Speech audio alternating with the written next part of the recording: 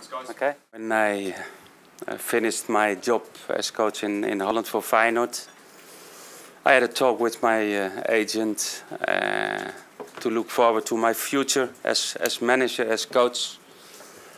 And I had a great feeling to look for some opportunities to be manager of one of the clubs in the Premier League. And after we had the first contact with Southampton, after my first meeting with Les Reed, my feeling about this club was very positive. And finally I signed a contract. I knew at that moment, I knew that Ricky Lambert, Lallana, Shaw. But after that we said, okay, we are not a selling club. We like to keep the rest of the good players. And even we like to bring new players in. It's a little bit the situation in the football. Luis Suarez, now to Barcelona, all the teams, all the clubs are a lot of movements with the players. And we will keep and we will continue with the philosophy of the Southampton Football Club. And that means that we like to bring in young players. That means that we like to continue what they did last season. They had a fantastic, great season last season. And we like to continue. And still, we have that ambition to go forward.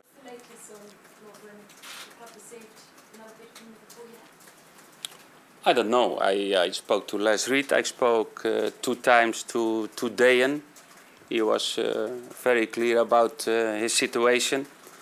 I said, okay, I'm the new manager. I like to keep all the good players. I like to keep Dejan in the team because he is an important player in an important position in the team. And I respect all the meanings, but we have to do, as a manager, and Les Reed has to do what the best is for the club. And he has contract. He has to come back this Sunday. But I don't know what will happen after this. But it's football. It's a lot of movements. But we like, first of all, we like to keep all that kind of stuff, all that kind of information in the club and not in the press. And that was not a good thing of his side. It's a big challenge because they did a great season last year, and for that first it's a big challenge. But we are used in Holland to work with young players, to every season to rebuilding the team. I have a lot of experience in that, and I'm looking forward because I'm happy how they training, how they do all the exercises. And we need more time. It's still the 2nd week in the pre-season, and we know in the football that normally in the first 2-3 weeks you are not have your squad, but you will have finally when the competition is starting, and it's a normal situation.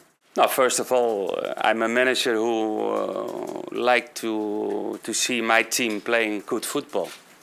I think that's important, and I'm a coach who like to play attractive.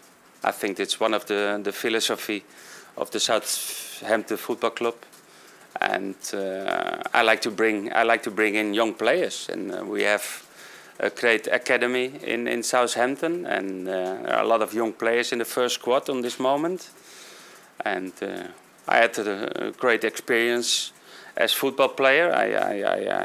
I can smell what happened in the team. I can smell what happened in the dressing room, and I look forward for that. And I'm after a lot of different clubs who I managed. It's a lot of experience, but I know it's my first time in England. Maybe that will be different, but I will find my way to do that. Do you see the ambition that you can take them any further? We hope so, because that's the part of our philosophy. What they did, okay, fantastic. What they did last season, fantastic. It's a new season, it's for everybody a new season, but we like to continue what we did at Southampton in the last few years. And I'm not for this season, if we come on the 7th place, or the 8th place or the 9th place. No. I keep to the philosophy of the club, and that brings the success and even more. And we are working very hard for that. Is Morgan Schneider any concern? Is that a worry? No, still we don't have any bid for Schneiderlin. And I spoke to Morgan last week, and he come back in 2 weeks, because all the players who are acting in the World Champions get 3 weeks off. And he is player of Southampton, and he will be player of Southampton.